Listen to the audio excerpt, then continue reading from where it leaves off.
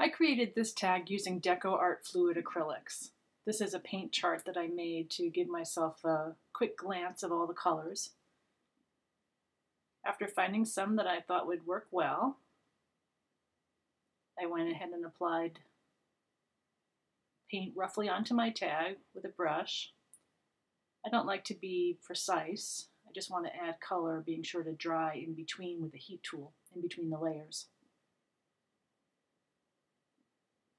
Now I'm going to add some stenciling. I use the makeup wedge with paint, with a minimum of paint, because too much will seep underneath the stencil edges. Always careful to dry in between layers.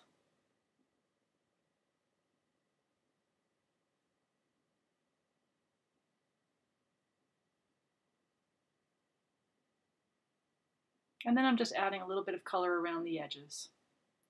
There was one area that I didn't like, so I went ahead and brought back that circle stencil and covered up my little glitch.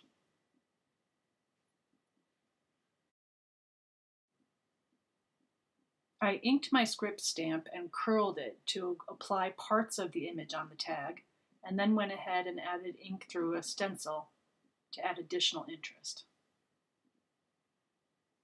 That's my focal point image. I'm going to test it first on the paper and then on a piece of clear acrylic packaging.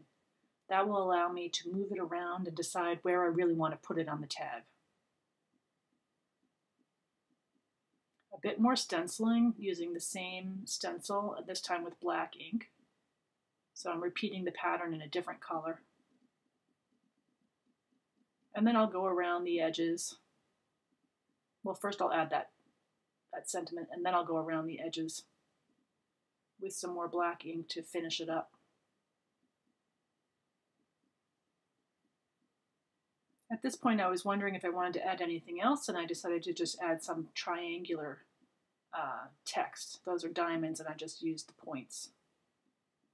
So that's about it. I hope you'll find me on marjiekemper.com and also subscribe to my YouTube channel. Thanks for watching.